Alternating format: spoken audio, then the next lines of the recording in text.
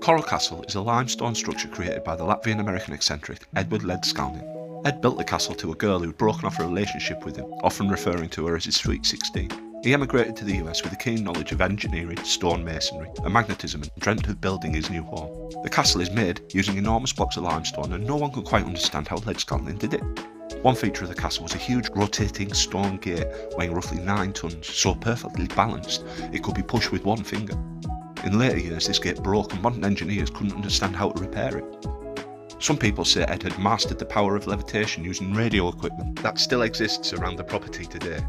Coral Castle was added to the National Register of Historical Places in 1984, recognising posthumously the feats Ed achieved.